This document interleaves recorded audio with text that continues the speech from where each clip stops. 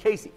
And the Little Illini Conference Tourney Championship was on the line tonight between Marshall and Robinson. The Lions looking for their first LIC tourney title since 2010, while the Maroons hope to bring home their very first LIC tourney championship.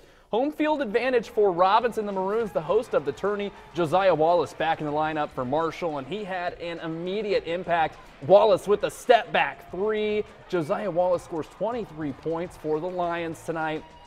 Robinson answering back here. Ethan White with the floater. That's an and one.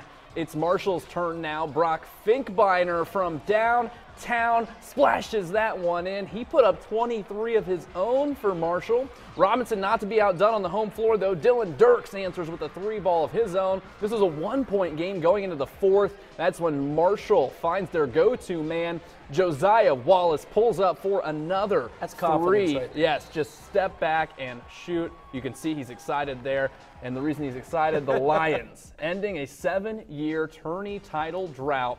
Marshall wins the Little Illini Conference Tournament Championship 64-51 over Robinson. At the beginning of the season, we set out some goals, and this was on top of the list, second on top, so this was a big accomplishment for us tonight. We wanted to bring it back home to Marshall where it belongs. So I give all the credit to the seniors. I mean, they've provided great leadership this year, and so they really deserve this. I love those guys with my whole heart. I mean, 3 1,000-point scorers on this team, that's something to be proud of. That's special. I don't know how many teams have accomplished that. That's a lot to speak of this team and the unselfishness, so it's a big accomplishment for us.